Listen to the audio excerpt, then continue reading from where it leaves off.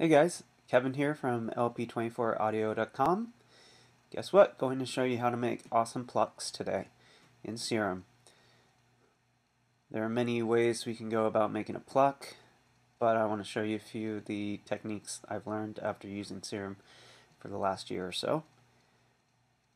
So let's get started. One thing to consider is that envelope 1 is your main amplitude envelope, and that can be good to use for a pluck shape, but there are some downsides to this. Let me explain. First, let's have a listen though.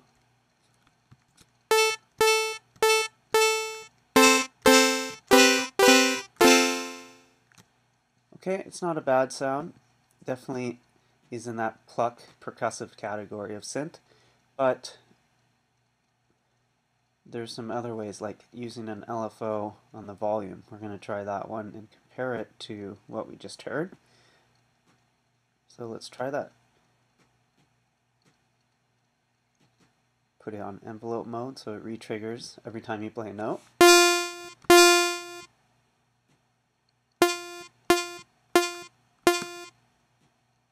Turn it all the way down to all the way up, full modulation, and let's hear the difference. That's a different sound altogether than this. I'll temporarily bypass that actually. Right click and do a bypass. That compared to this. Okay, let's change this.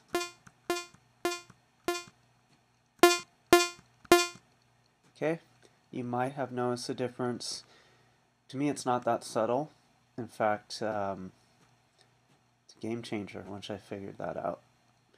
Okay, now using both in combination could be even more effective. Let's try that.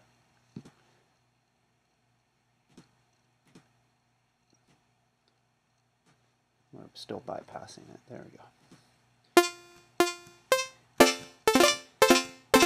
So it's quite percussive. That's a good start. Now let's make it more of a super saw kind of style. Kind of wide.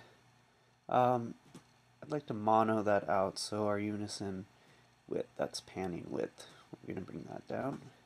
A little more centered. Okay, now another technique to get a little bit more of that intensity at the beginning of the pluck, because that's all the rage nowadays, is using our compressor.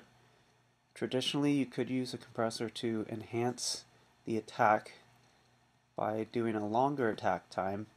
You give the sound time to develop before it compresses it.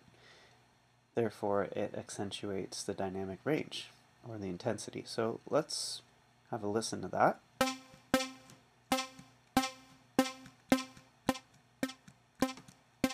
Maybe do some makeup gain. Okay, now it hasn't recovered fast enough. Let's try bringing our release down. Okay, this has advantages and disadvantages. One of the advantages is it will kind of even the dynamics out. But the disadvantage, you might have heard it, is that it doesn't release fast enough, even at 0.1 milliseconds. Well, that's pretty good actually. Where was I before? About 10 milliseconds. And you can hear it slightly struggling to stay afloat, but bring that down. It's quite plucky. Turn it off. Let's hear. Okay, it exaggerates the attack. Another method involves an EQ. I love this technique of taking an envelope, or preferably, in my case, I prefer the LFOs, and put it onto the gain of, say, a high shelf or a bell, and you're going to exaggerate the gain at that moment. Let's do Option Shift and click so it's unipolar. Okay, you can hear that extreme accentuation on the high frequencies, anything above, say, 600 hertz in this case. Okay, we've gone quite far into the red. That's how aggressive our pluck's getting.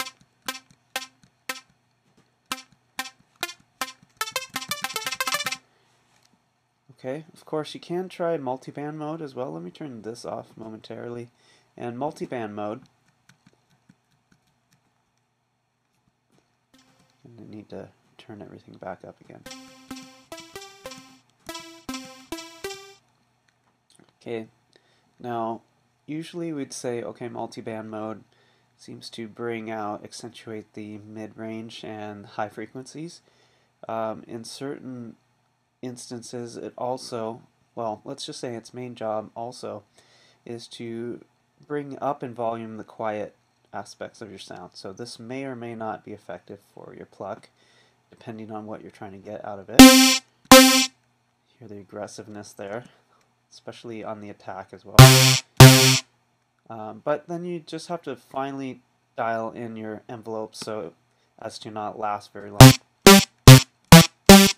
or else that low volume part will be accentuated in multiband mode. Together, okay, it's pretty much a percussive snap. This could be good for kick drum sound design and stuff like that, using these in combination. Of course not with a sawtooth wave, but as our previous video showed, with a sine wave.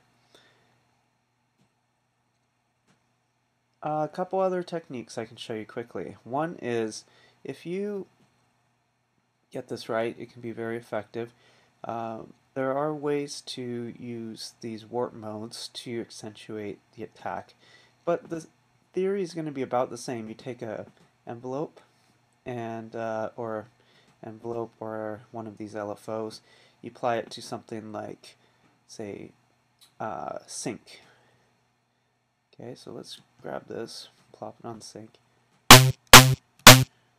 Okay, in fact, we're so plucky right now, if I can use that as a word, that I need to turn some of this off.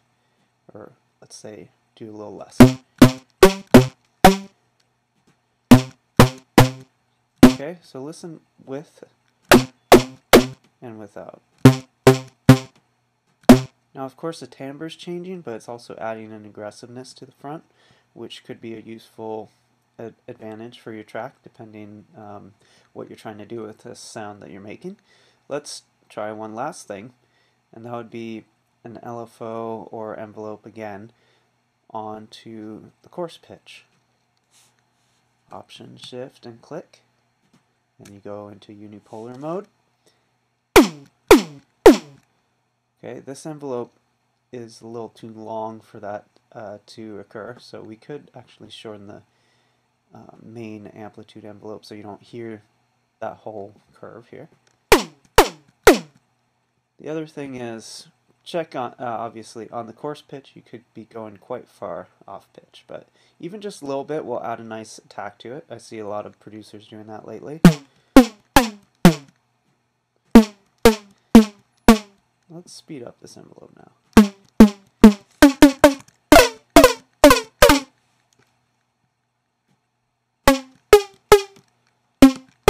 So see, even in a subtle amount, accentuates the attack. So I hope that gives you a few ideas of ways to get better use out of your pluck sound, or at least more dimension into the attack portion. And I hope you enjoyed that. Thanks, and check out our website, lp24audio.com.